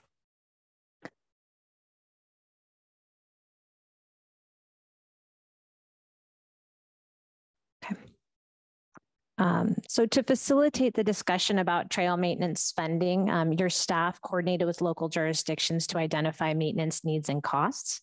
The maintenance costs include things such as sweeping, debris removal, vegetation management, fencing repairs, litter and graffiti removal, encampment cleanup, inspection and clearing of drainage structures, as well as other structural inspections. Maintenance costs are estimated for different periods after the trail is operational, the first 5 years, 5 to 10 years after the trail is open, and then 11 years after the trail is open. This is done because some aspects of the trail don't require maintenance in the first 5 years of operations. For example, pavement repairs and trail amenities are not anticipated. Repairs to the pavement and trail amenities are not anticipated in the first 5 years of operation, but would be expected in subsequent years. Although complete pavement rehabilitation efforts may be needed after the trail is operational sometime between the 10 and 20 or more years, the cost for trail pavement rehab is not included in this maintenance cost estimates because the need for significant rehab will likely not occur until after the expiration of Measure D for most of the segments. Also, exact trail maintenance costs per mile are going to vary by segment. For example, segment 5, Wilder Ranch to Davenport, will expected to require more trail sweeping at farm crossings that are not that don't occur in the other segments. And then other segments have more structures than others, and those will require additional maintenance as well. Next slide. Okay. So trail maintenance, the focus of today's discussion, is an eligible expense of Measure D active transportation funds. Of course, trail development and construction is also an eligible expense for Measure D, and RTC has begun developing 17 miles of the trails. Corridor maintenance is also another eligible expense for Measure D active transportation funds. And this provides funding for drainage and vegetation control, maintenance, and management of the rail right-of-way. This is work that extends beyond the trail footprint and is expected to continue even after the trail is constructed. Trail oversight and management also is an eligible expense of Measure D and includes coordination and planning for the coastal rail trail. The Measure D active transportation category is projected to generate $194 million over the 30-year life of the program. 56 million have been programmed in the first 10 years to trail development, construction, corridor, and trail maintenance and oversight. The program funding does not fully fund the segments that are under development, and RTCs and local jurisdictions are working to leverage grant funds to construct these segments. Construction is dependent on the award of these grant funds. Even with grant awards, Measure D active transportation program to date still exceeds revenue projections for the 10-year period and will require debt financing to maintain current project schedules. And this was discussed by your board in May 2022. In addition, trail maintenance funding beyond fiscal year 27 still needs to be identified for completed trail segments and for future trail segments. Assuming 56 million of the Measure D active transportation program funds are for corridor maintenance over the life of Measure D, and RTC maintains their current commitment to trail development, approximately 81 million will remain for trail maintenance and oversight development of additional segments going forward. The cost of trail maintenance through 2029, when trail segments under development are operational, is anticipated to be about $2 million, and then $1 million annually every year after that. Next slide, please. To not oversubscribe Measure D active transportation funds over the life of Measure D, RTC and local jurisdictions will need to be successful in leveraging the state and federal funding for trail development. They will also need to strategically use Measure D funds to advance projects simultaneously. For example, we are doing that with the Highway 1 and Segment 12 project, as well as coordinating the development of electric passenger rail with the remaining coastal rail trail segments. We also need to seek cost sharing agreements with local jurisdictions for trail maintenance to preserve funding for trail development, as well as consider new funding sources for trail maintenance in the long term. Next slide, please. So RTC and local jurisdictions, we discussed options for funding trail maintenance. We looked at funding 100% of the trail maintenance costs with Measure D active transportation funds. We looked at splitting trail maintenance costs 50-50 between Measure D and local jurisdictions. We looked at splitting trail maintenance costs approximately 80-20% Measure D and local jurisdictions by assigning trash receptacle clearing to local jurisdictions, which makes up about 20% of the maintenance cost, or funding 100% of trail maintenance with local jurisdictions fund. All jurisdictions, local jurisdiction staff expressed concern in fully funding maintenance with its current resources available for maintaining its various facilities. Nonetheless, the cities of Santa Cruz and Watsonville expressed willingness to meet prior agreements, which specifies that they are responsible for maintenance of the trail, and RTC shall pay 50% of the cost of maintenance up to the Measure D programmed amount. County staff expressed willingness to perform maintenance activities, but they indicated they do not have funding available to pay for all or half of the cost of trail maintenance. They did indicate a willingness to fund the cost of trash receptacle clearing services, which is approximately $7,000 of the $32,000 per mile per year. If Measure D active transportation funds are programmed to fully fund trail maintenance over the life of Measure D, less funding would be available for leveraging construction grants.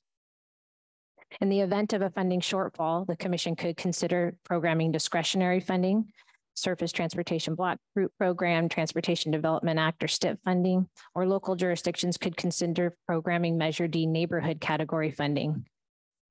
The local jurisdictions and RTC could also commit to seeking a new funding source to complete trail construction or specifically for trail maintenance. Next slide.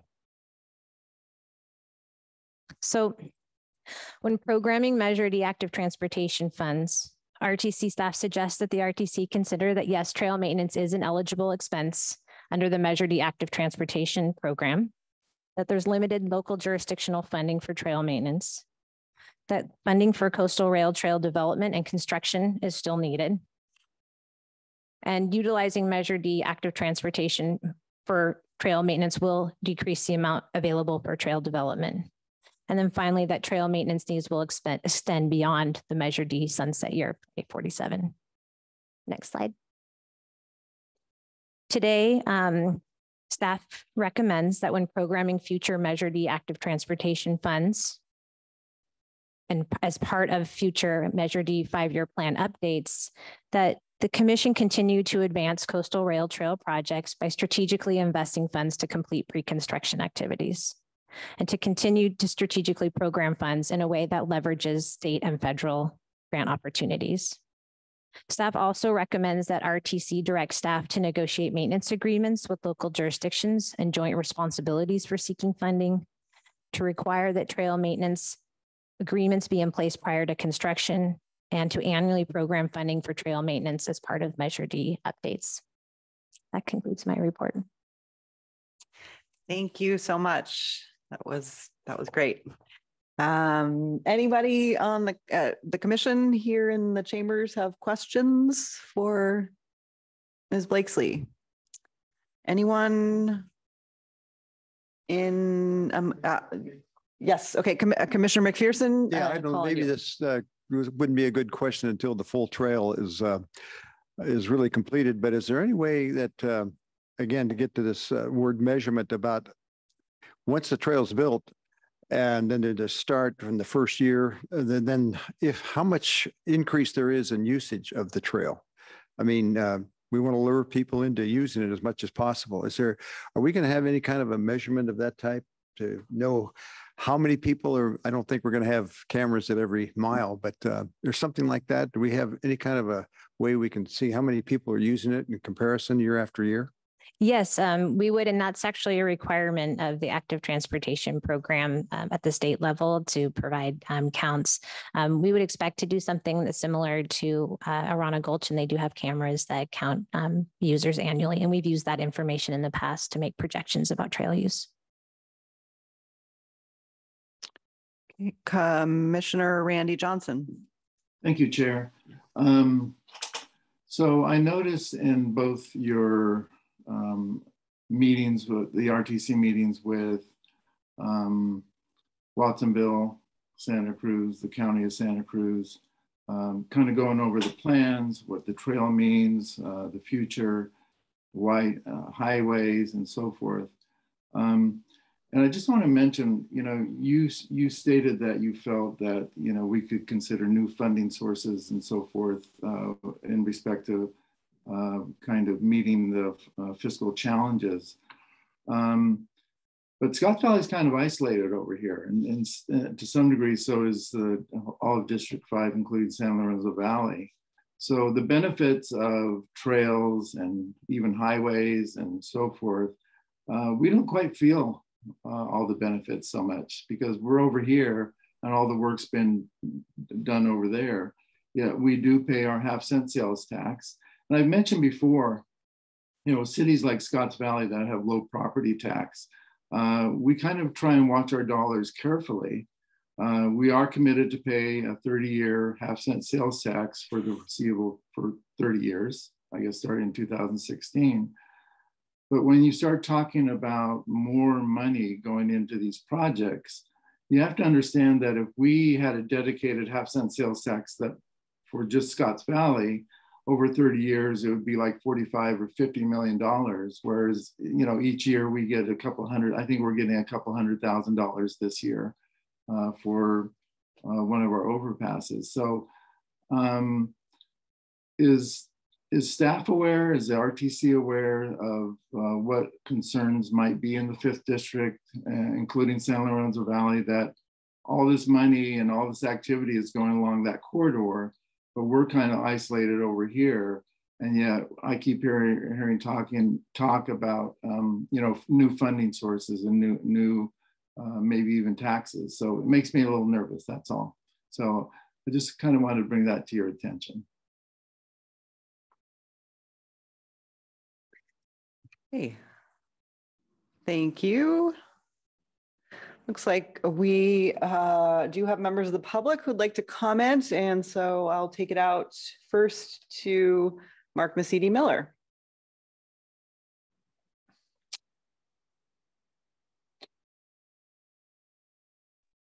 Hello, can you hear me? Yes, we can. Great. Thank you, Chair Brown. My name is Mark Masidi-Miller. I'm with the Friends of the Rail and Trail. And the Friends of the Rail and Trail are fully supportive of the RTC's recommendations. We are particularly happy that the RTC will continue to require maintenance agreements be in place prior to advertising for construction bids. Maintenance of this trail will be critically important to people continuing to enjoy it, you know, over the years to come. So thank you, and please know we're 100% supportive of finishing the trail as soon as possible. Thank you. Thank you. Our next caller is Jean Brocklebank and Michael Lewis. This is Jean Brocklebank. I continue to be dismayed by the piecemeal fashion, the piecemeal way of doing business in studying and slowing, but surely recognizing the enormous environmental impacts of developing this 32-mile corridor. Add to that the piecemeal fashion of procuring and keeping funding mechanisms for maintenance in perpetuity. Our county keeps building infrastructure with, in quotes, free money, without a budget for maintenance once the free stuff is done. As an example, maintenance responsibility was given to the County Department of Parks of the 1.5 block section of the redeveloped pedestrian walkway at the harbor portion of Twin Lakes Beach. That maintenance has gone lacking, apparently because Parks does not have the budget to do it justice. Native plantings in the landscaped area have disappeared, now 1/3 of their original volume. Weeds proliferate. The garbage container areas are frequently overflowing, the lids on the bins left open, inviting birds and rats to get at the contents. In short, maintenance matters. Our eyes tell us something is amiss with maintenance all over Santa Cruz County. How can the RTC guarantee ongoing maintenance of the entire corridor of 32 miles when the county cannot maintain its roadway landscaped area, which lose trees every year, trees that are never replaced due to lack of maintenance funding? As you heard today, the RTC will have to find funding after Measure D ends in 23 years. This is just not the way somebody would run their household or a business. And it does bother me. It bothers especially the physically conservative portion of my environmental soul. Thank you so much for considering my comments. Thank you, Ms. Brocklebank. I will now call on Jeff Gaffney, our County Parks Director, is on the line. Welcome, Mr. Gaffney. Thank you so much. And I wanted to thank Chair Brown and the fellow commissioners, and also just to clarify, yeah, I'm Jeff Gaffney and I'm Director for the County Parks Department. And I also wanted to thank Grace Blakesley and Guy Preston for all their hard work with this, and all the RTC staff. I feel like we've worked really hard together to try to come to some mutually agreeable solutions. And we're very supportive we've been working also with the community Department of Community Development and Infrastructure, and I feel like we're all coming to a place where we are really feeling the future is going to happen, and that this trail construction is exciting and going to be a benefit to our entire community. And we also want to be prepared for that future. So in saying that, I think that, you know, Ms. Blakesley hit on some of the points that we were concerned about. And some of those things are the cost of maintaining this. I think that's been highlighted already.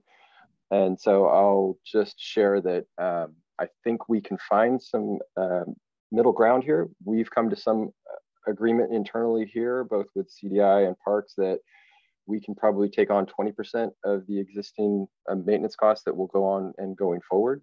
And it is also, as Commissioner McPherson highlighted, going to be a little bit ambiguous as to what will happen moving forward. And so we want to see what 5 years, 7 years, 8, 10 years from now looks like. And we know the cost will accelerate as they get further out. So we're in agreement that we can come to some kind of maintenance requirement. County Parks would like to see the ability to maintain the entire trail and working with the other jurisdictions, because it would provide for more efficient and effective maintenance of the trail.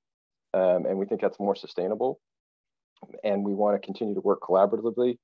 But we do have concerns about doing any kind of future agreements that would limit us currently as it stands. So looking at the first 5 years, sort of ironing out the details and getting past that, I think is what we were hoping for. And I'll just kind of wrap up quickly then. I see my time's kind of running short. And I also want to just say that looking towards the future, I know that we may have to figure out other funding sources, and what that looks like, whether it's a tax measure or some kind of other alternative measure. I know that that's something we need to do, because the trail will exist beyond 2046, and we will have to do other maintenance. So thank you. Thank you, Mr. Gaffney. Absolutely, a work in progress. Somebody else wants to speak. Yeah, there are either. Oh, that's right. Thank you. There are other attendees whose hands are up. I will now call on Lonnie Faulkner from Equity Transit and just say this is that was the last hand I see. So if anybody does want to make a comment, please get your hand up. Otherwise, Ms. Faulkner, you'll be our last speaker. Great. Welcome. Thank you so much to the RTC and to Grace Blakesley for that presentation. Absolutely, Equity Transit supports an equitable process, and we really appreciate the step-by-step work that the RTC has done over the years to bring this trail to life for our county. And of course, this provides equitable, safe access for an active transit mode. Right now through segments 12, we're really looking forward to by the time when we can actually bring Watsonville into that as well, so that people from Watsonville can ride their bikes and do all the things all the way up to the North County alongside the trail, which is an important benefit to the people of Watsonville. I just want to say also, perhaps I know you are all very thoughtful about alternative ideas and plans to bring funding, and wonder if there's been any thoughts of working side by side with the Santa Cruz Mountain Trail Stewardship. We have a lot of trail stewardship in this county, and perhaps donations and work by people within the county who have wanted to see this trail for so long might be a way to include the community in participating and having skin in the game in this wonderful trail project. I know we've heard over and over from the group Trail Now that has wanted this trail for a long time, and they can put their money and their time where their mouth is and help contribute as well, alongside many of us.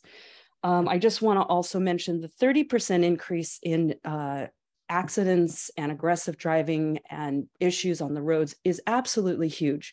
We need to consider access from the roads to the trail. And I would really ask the RTC to consider looking at other countries that are more advanced in their process of safe streets.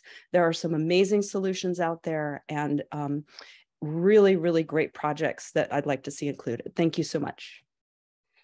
Thank you, Ms. Faulkner. I will bring it back to the commission and call on Commissioner Schifrin. Thank you. Commissioner Is this on? I can never tell. Yeah. I want to thank the staff of the report. I'm supportive of the staff recommendations, but I think it's important to remember that Measure D is a closed fund. All we have is the money that's going to come in from sales tax. That's the only way that the commission can use its funds to help fund the highways, help fund rail, help fund rail. When that money's gone, that's the end of it, unless there's another tax measure.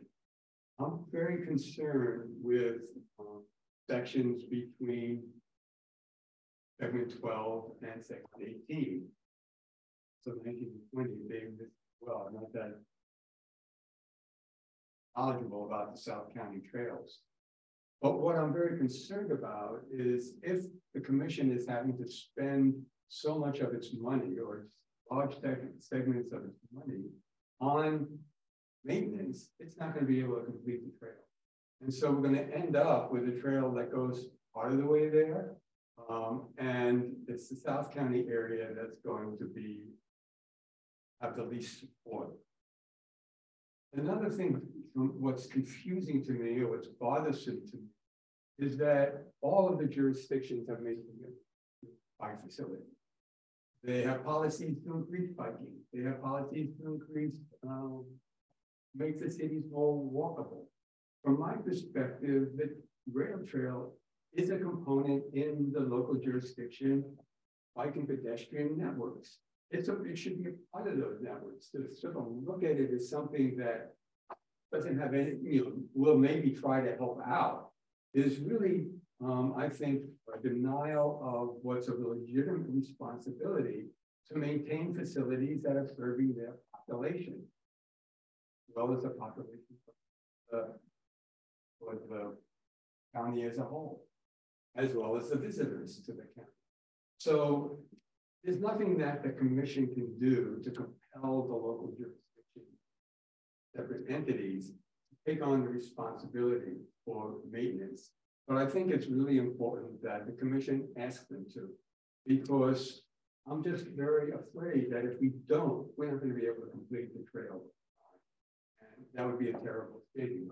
One approach that I would suggest as a way of maybe operational concern is to have agreements that the commission would increase it, would take on responsibility for maintenance after the trail is completed if funds are remain available. Because I think that would make sense. It's supposed to be for the rail trail itself. But I think the first priority needs to be the construction trail, and not being able to do that, I think, could be.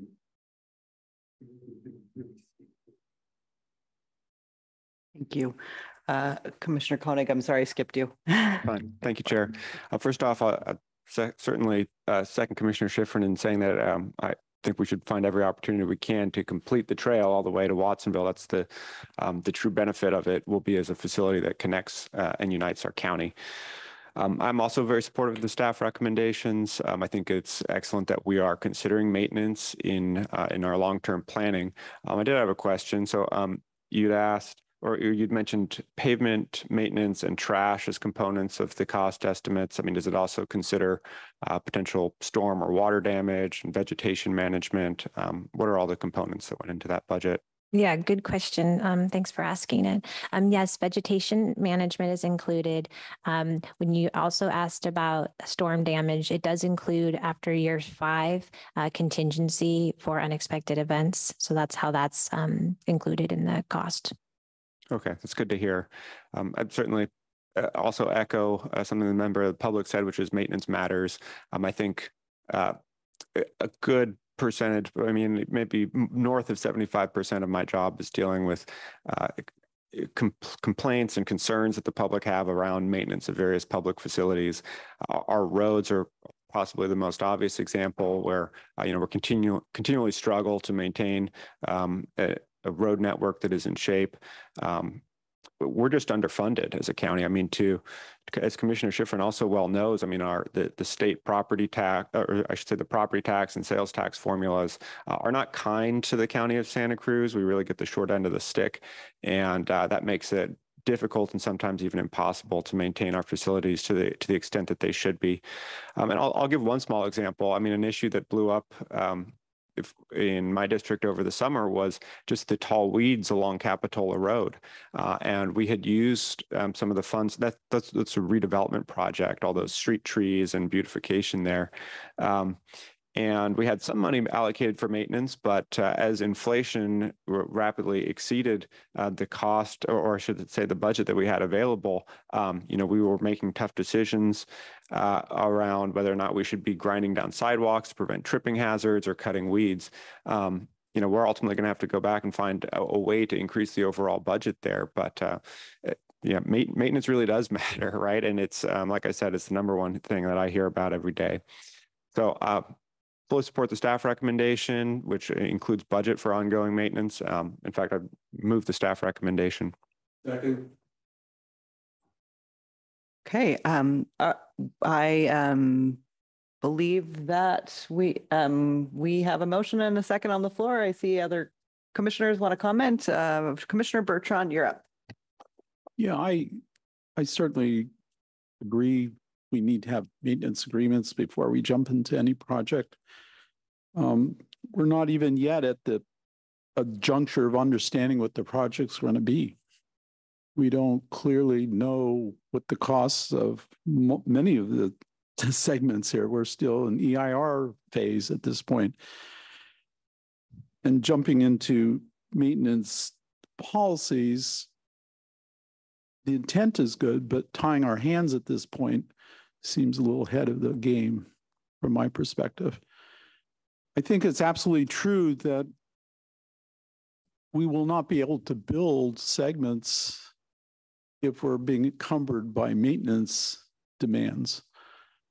It's going to eat away at our budget as we go forward, and past 47 is not addressed also. So the elephant in the room for me when I first got started was the fact that we still don't have clear concepts of how much the trail or the rail and filling all our obligations to the public when they voted for D in terms of what it's going to cost this community. Measure D was just basically a planning vehicle so that we could be able to see what those costs are. And we still don't have those costs. We're moving in that direction.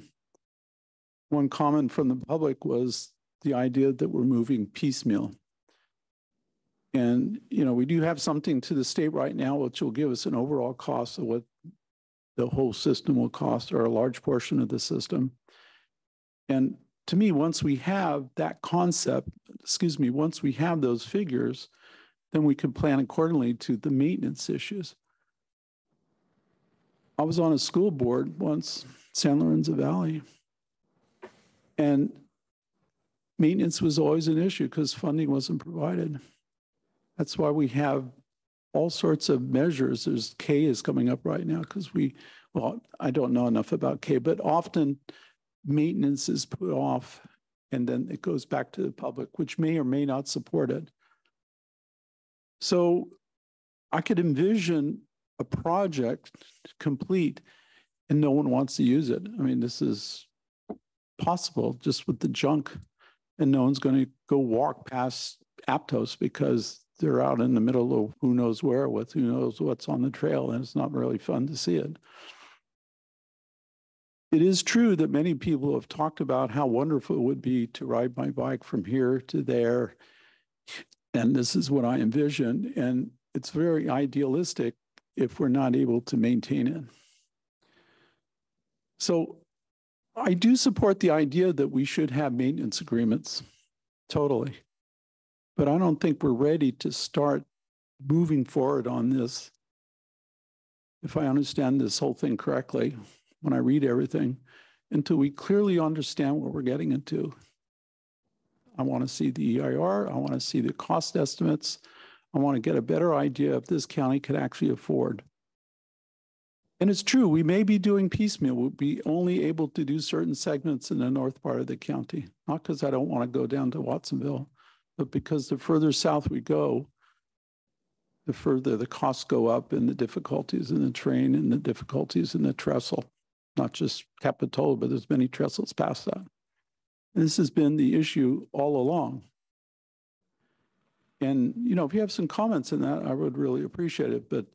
And I appreciate the staff report, and I appreciate your effort in putting this together, and I totally support staff in whatever they do. But I'm trying to put out a perspective that I think needs to be mentioned. And I do want to support the idea of looking ahead for maintenance.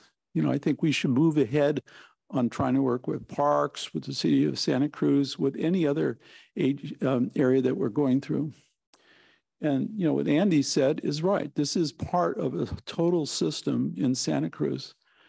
And, you know, when you mentioned that, you know, it struck a nerve. I mean, you know, that was a good thing to hear, actually. And it should be a coherent plan. And so that's why I'm going to vote no, because I don't think we're ready to do this at this point. We need to have that coherent plan. And I thank Andy for bringing that point up. We're not there yet. We're far, far, far away from it. We have a lot of people that support the idea in concept of a trail and a rail, but we're not there to deliver it yet because we don't yet have identified sources for the money. We think we do, but we don't even know what amount that money is going to be. We're trying to get there. Thank you very much. May I reply? Yes, please. Thank you for your comments, Commissioner Birch. I just wanted to provide 2 points of clarification regarding the staff recommendation.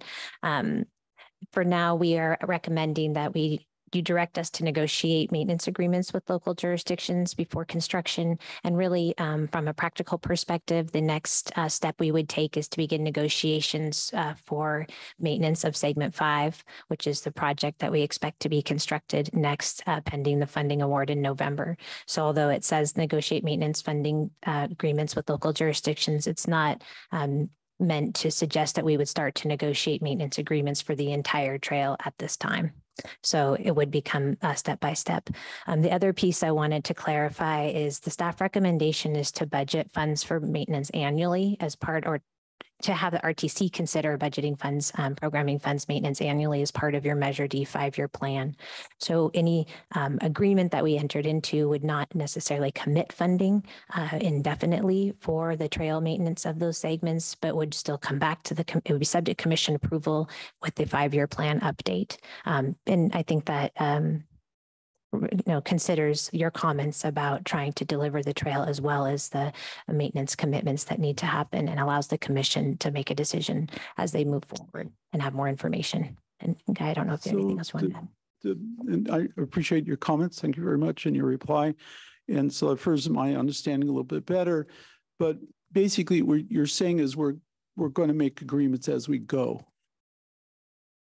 Yes. Yes, as before the trail segments are constructed, yes. Right. And, you know, as Bruce mentioned, you know, we don't know as we go how much the usage is going to cost us as if it gets more popular and stuff like that. Certainly, if we can't afford to build the D segments, if I want to call them that, much beyond, let's say, Aptos or Capitola or something like that, our costs are going to be very low. And so that will be easier to budget, I suppose. That's what you would think. So if I could add a point of clarification too, Measure D, the expenditure plan was very ambitious, but it was also very honest with the voters. It didn't promise that the entire trail would be able to be delivered with the funds that were voted on, but that we would be able to use the funds to leverage additional fund sources that would be needed to complete the trail system. How we do that is going to be tricky. The trail is an extremely expensive project. The rail line is also an extremely expensive project. We are working very hard to try to deliver as much of the trail as we possibly can, and we're prioritizing the sections where our populations are the highest and the use is expected to be the highest. Our cost estimates have been coming in exceedingly higher than originally anticipated, but the project benefits that we could deliver are immense. And we don't know exactly what the cost is going to be, and we won't know before we have the opportunity to build some of these sections. So we are kind of taking a take it as we go approach to developing the trail to show the public that we can complete a good portion of what they were promised. And when we do complete that and they see the benefits of it, there may be other opportunities to look at, what it's going to take to complete the trail segments. We want to get these maintenance agreements in place before we start construction, but we want the maintenance agreements not to expire, and we want the local jurisdictions to take ultimate responsibility of maintaining the trail. And that's part of staff's recommendation. It's not to allow these maintenance agreements to expire, but it only promises to maintain them or fund a portion of the maintenance for the 5-year period that we program the funding for. So I think that kind of ties with Andy's, Commissioner Schifrin's approach that maybe RTC can maintain the trail after it's completed if funding is available, but we don't want to leave the trail segments without a source of maintenance. And I know that that's an area of contention with the county, so some input from the commissioners as to what would be acceptable would be helpful, because the county has indicated that they would like these maintenance agreements to expire when the funding expires. And that would leave the trail with no funding source for maintenance. So it's a tricky kind of situation of, do you do nothing now, or do you do as much as you can and then leverage the successes that we are given through the opportunities presented to us to gain voter trust to continue to build the system that the community seems to want.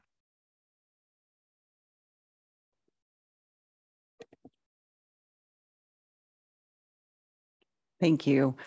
Commissioner McPherson? Yeah, as one of the members that put the Measure D together to try to, and the reason it passes, it included all modes of transportation, and each and every one of those modes of transportation, whether it be a trail or a highway or a train, it's going to cost more than we could have anticipated, and understandably so. But I think that this is really a good point that Andy and Jacques brought up, that we want to have the trail there before that really serves a big part of the population before we start to maintain it and use all the money there. But this directs staff to negotiate those agreements. And I want to say thank you to the county and the cities and the staff for getting to this point, because that's a big step in itself. And I'd like to see what those maintenance agreements really include.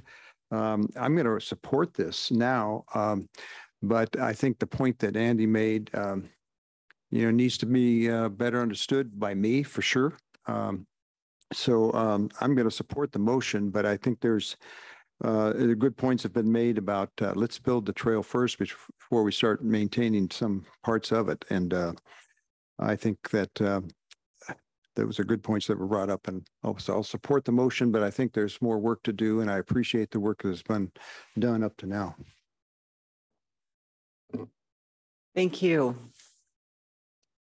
Okay, I think we are ready to take a vote on this. I just want to make one quick, or a couple of quick comments. I really agree with the perspective that Commissioner Schifrin shared and others have picked up on here about the making our first priority completion of the trail. And but I also want to say that, you know, I mean, maintenance is not is critical.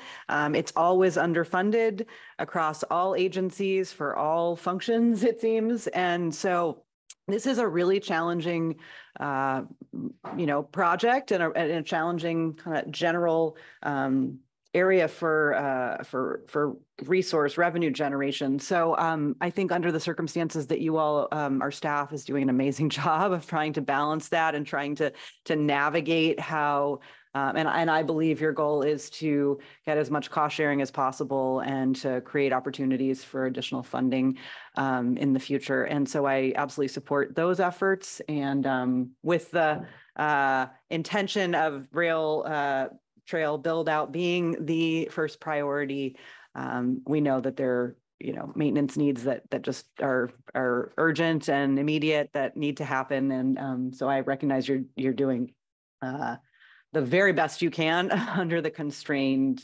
circumstances. So with that, I will call for a vote. Thanks. Commissioner Bertrand. So I'm going to change my position. You've answered the questions that I've had, and my main reason why I'm changing is because we're going to have these reviews as we go, okay? And we will construct as we are able to maintain, right? Yes. I just want to hear that. Okay, I'll say I support. Commissioner Sandy Brown. Aye. Commissioner Johnson. Aye. Commissioner Montesino. Yes. Commissioner Caput.